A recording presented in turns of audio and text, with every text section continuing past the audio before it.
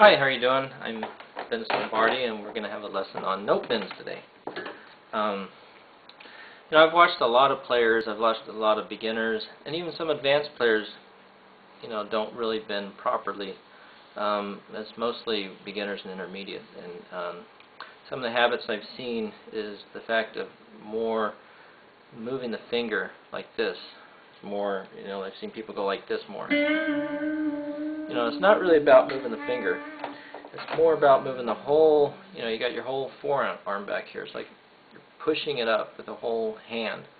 And like if I do this real slow, say I want to bend. You notice I'm not going like this, but you see it's from the back of my hand, or you can say the forearm. Second thing that's very important is learning how to bend and pitch. Like let's say you're hitting the D, but you're aiming for the E note. Okay, you want to make sure that you're bending at that pitch. So here's the pitch you're aiming for. The same thing with the vibrato, by the way. I'm doing the up and down motion with the whole hand, the forearm. Okay, it's not like this, but still, here we go. That's very important. It's gonna really sound bad. Let's say someone's playing a groove here, and you're going like this. It's gonna sound very flat. It's gonna sound awful. So you want to make sure that your bend is in tune, no matter where you're playing in key. See.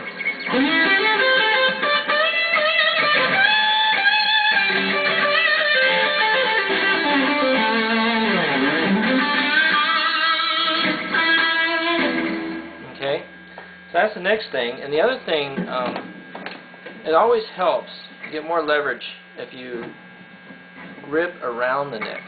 Okay, like your hand is here. You're not like down here. Now there are just times when you got to make adjustments during your playing. But let's say, like for example, I'm here like this. My thumb is down here. I get much more leverage and more control of the bend. If you think of it in a way like you're squeezing a ball or something, right? You don't get much strength if you're like this, but if you're grabbing around it, you get much more. So it's the same thing with bends. The other important thing is to know is half-step bends. Very popular in all kinds of music. I've seen it more in blues.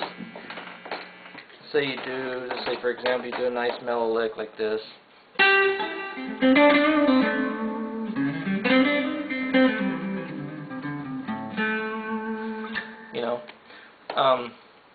Basically, this is the note, the target note that I'm trying to hit, right? So let's say I go half step up, which is flat, if you're playing a chord like this, or a 7th chord, so you don't want to hold that bend, but I'm resolving back on the D note. If you're playing, let's say, a note that's in pitch for that chord, like a G, you're aiming for a G, then you can hold the bend. The important thing is how it sounds. You could do either one.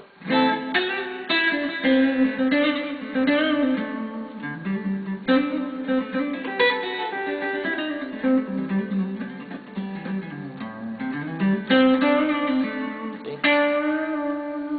Okay. Here's my pitch. It's almost the same effect as if you did a little slide and slide back. It's a little different, but okay. Okay, so the next thing to do is, whatever you're trying to do, first step is practicing the bend. The important thing is your sound when you're playing guitar. The thing that people judging the guitar player is how they sound and things like that. And then you have all the other things that go with it, like are you playing with feel and everything. So first thing is work on the bend itself.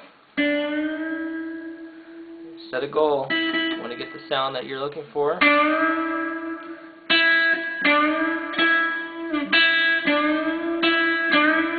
Right. The second thing is maybe you want to try it followed by a lick. So you're doing your basic.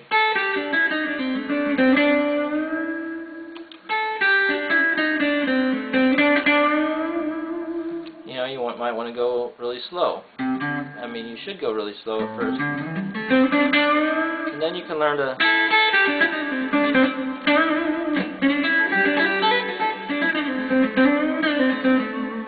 You can do the same thing with the half bend.